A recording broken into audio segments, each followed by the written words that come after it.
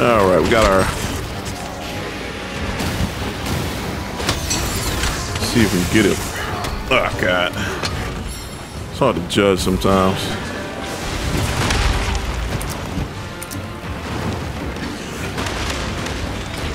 All right, come on. You got something for me? Try this again. Jesus Christ. All right, so.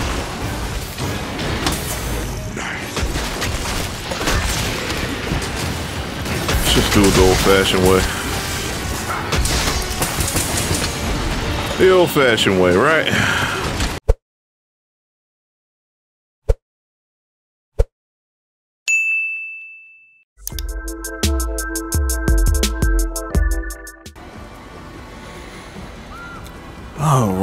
All right. Welcome back into some MHR Sunbreak.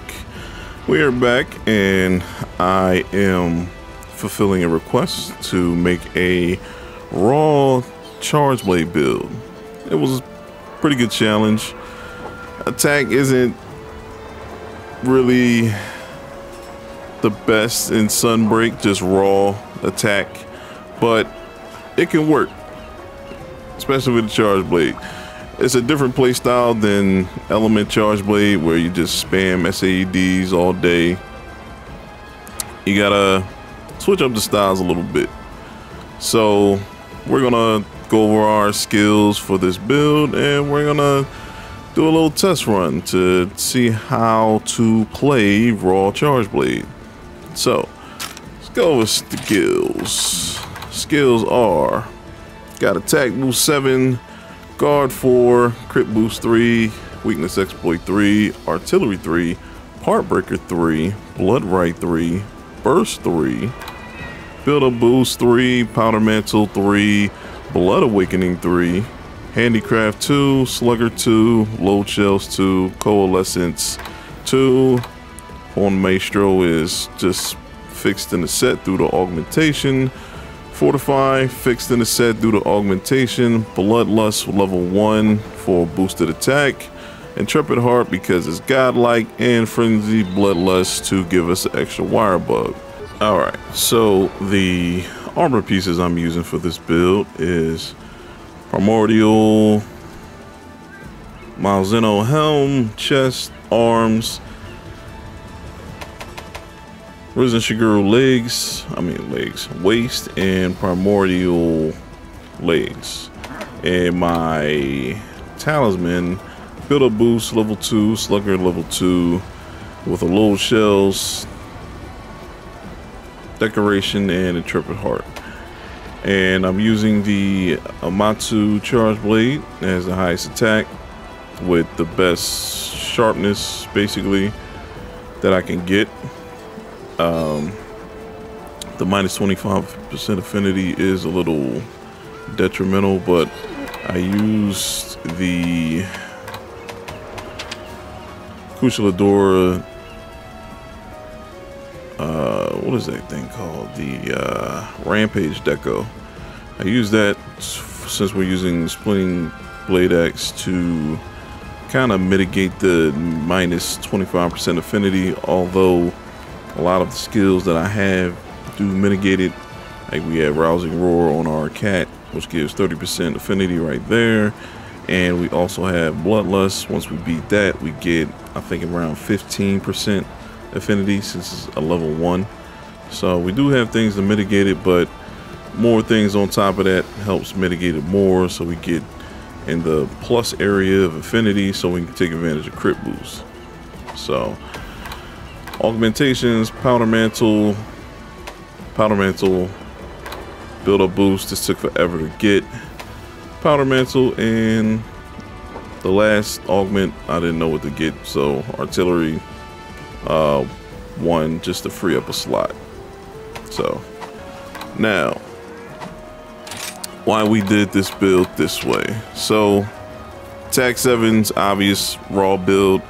We want to make sure we have as much attack as possible. Guard 4, want to make sure we can guard properly when our shields charge.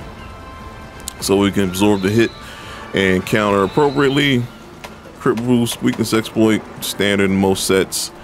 Weakness exploit gives you plus 50% affinity when at level 3. Crit boost boosts the damage of affinity attacks. So that's pretty much in every build, at least DPS build. Artillery, charge blade build, we want to get more use out of our file attacks. So most of the charge blades, most effective attacks will deal with vile attacks, so we want to make sure we have extra power in that. Part breaker goes hand in hand with blood right. Blood right, we get more damage back when we hit a broken part, so part breaker helps with that. Make it easier to break parts, so we get blood right procced, and in that, blood right helps us recover health, which in turn helps with this skill, blood awakening. Blood awakening, when we recover health, after a certain amount of health recovered, we get a damage boost. So while we're fighting a monster, we're healing, and we get a buff for healing as we continuously heal. And that also has great synergy with bloodlust, because bloodlust makes us lose health, in which when we're hitting broken parts, we're gaining health back as we're losing health. So it works. Blood awakening probably works best with dereliction, because you're constantly losing health, so you're constantly getting the buff back.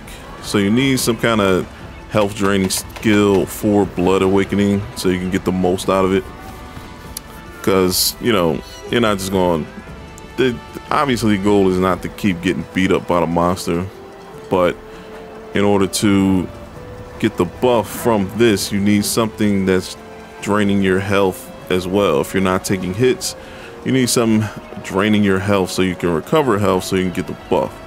So that's why, you know, all this is good synergy. You're getting, it's good utility, you're healing, and you're gonna get a buff for healing. So that's all pretty good.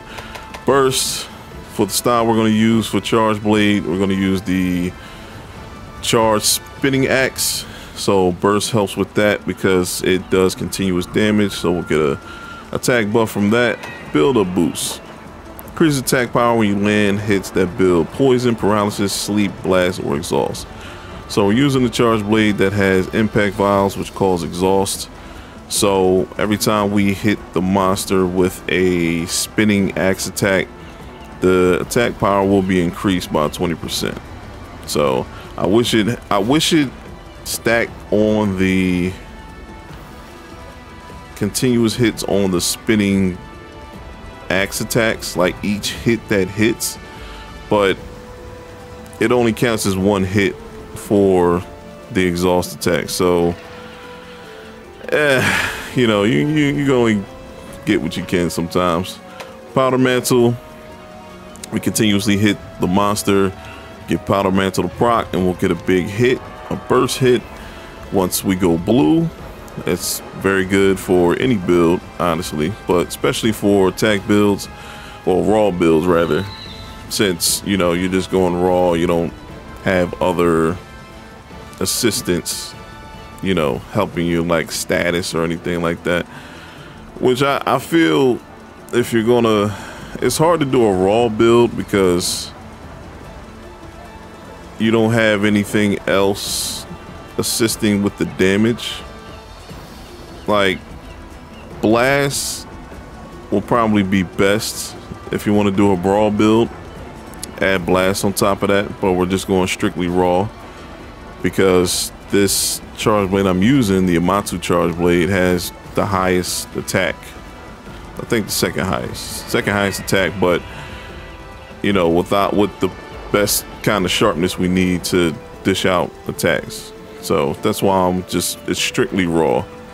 I might switch up and go with the Magnum Malo just to see, you know, what extra damage could be added on while we're attacking, but we're going strictly raw for this. Slugger, we use an impact vial, so more stun power, helps us drop the monster so we can take advantage while it's on the ground. Low shells helps us charge files faster and less hits, so that also helps and has great synergy with counter peak performance, the wire bug skill. Coalescence gives us a buff once we beat the Bloodlust. We get plus 15 attack power from that, so keep our raw damage, you know, pretty decent. And that's pretty much the thought behind this build. Get a buff from Blood Awakening on top of attack boost, on top of Bloodlust, and on top of our artillery damage. So yeah, and handicraft obviously boosts the purple sharpness, because purple sharpness is great to have. It gives you probably about a 10% attack boost to your damage. So if you can get your weapons to purple sharpness, do that. Definitely do that. You won't regret it. So let's go out and field test this baby, shall we? Let's go. Go. Now you could also add Mail of Hellfire to the build for more attack damage. At level 3, Mail of Hellfire is basically like having an attack 7. But the only thing with Mail of Hellfire is you're gonna take a huge hit to defense. So if you feel you're okay with that, you know, if you run followers, the twins can definitely help with, you know, defense being lost and whatnot, because they give great buffs. So if you run twins, you can run Mail of Hellfire, sure. But, you know, if you just run your companions, I wouldn't recommend Mail of Hellfire.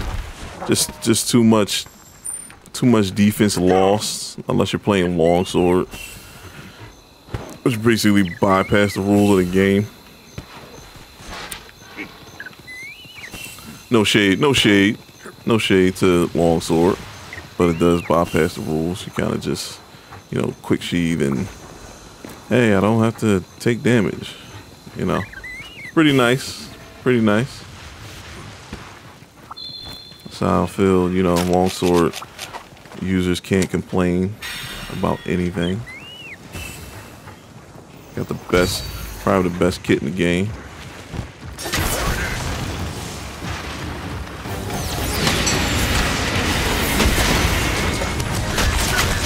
All right, we got our, see if we can get it. Oh God, it's hard to judge sometimes.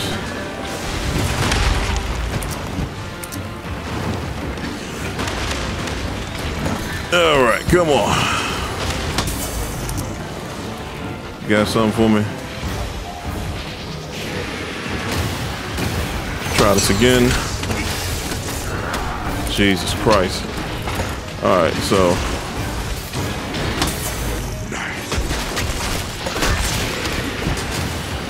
just do it the old-fashioned way. The old-fashioned way, right? And it's down, so we can take advantage of spinning blade axe. Got Blood Awakening already.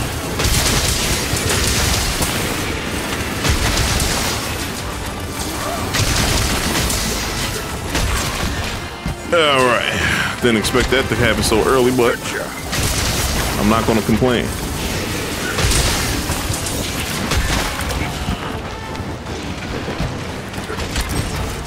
Come on, buddy.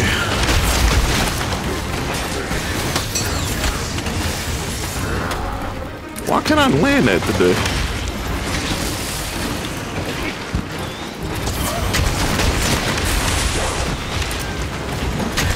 All of a sudden, I can't land anything today.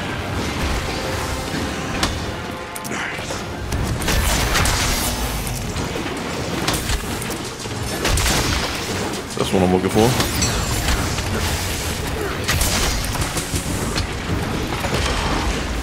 That's hilarious. So I gotta love.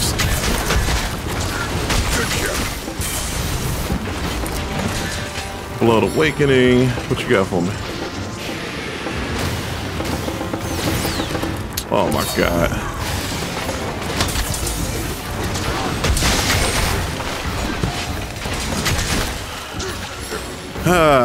Just AD sometimes, right? Where's the other one? There you go. Alright, this kind of sucks because I got a charge, and then I go back to this. Oh, we got Powder Man to the proc.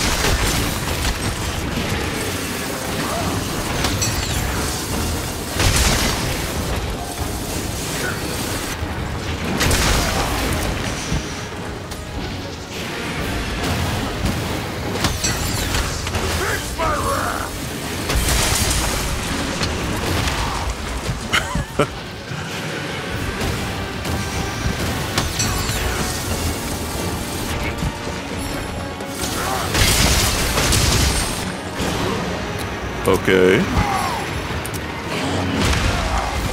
How'd I recover fast enough to get hit by that? Oh, I got hit by that again. I didn't get tapped. I didn't get tapped. That's interesting.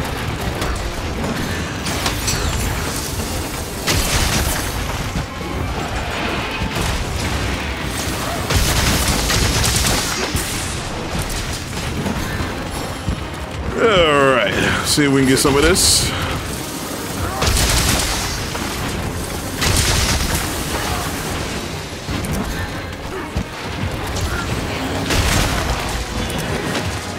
Am I gonna die? Probably.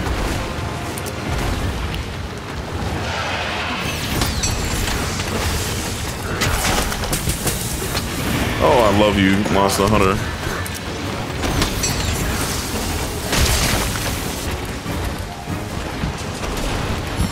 I love you sometimes, Monster Hunter.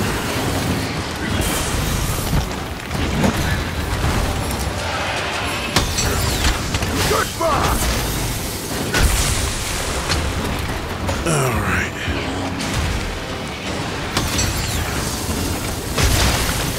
There you go. All right, see if we can run up.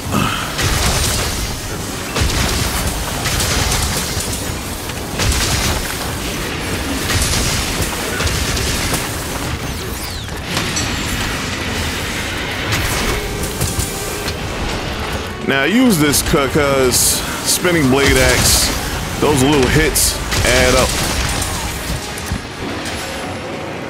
All right, so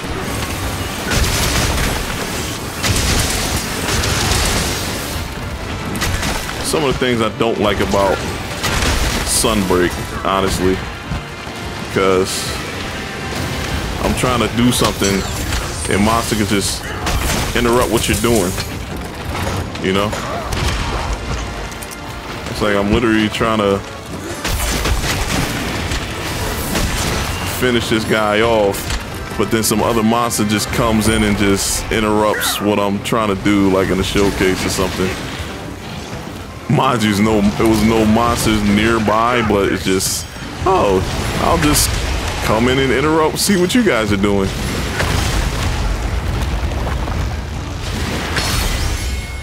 Oh, there's that. Another job well done. It's kind of just, I was kind of hoping that wouldn't happen, but, you know, what can you do? But all in all, it's pretty much how the raw charge blade worked. More so use spinning blade axe instead of SADs. I was about to say SPD. SADs, because those little hits that spinning blade axe procs, they add up very fast. So it hits about 5 times. So say each one is like 40 per. So 40 per hit, that's an extra 200 damage on top of the initial hit of the axe. So you potentially do like 400 to 600 to 700 damage per axe swipe. So that's why, you know, spinning blade axe is pretty good for raw builds. And with everything else you're getting, oh, I got a mantle. Probably need that somewhere down the line. I wanted it to be a little better, bit of a better demonstration.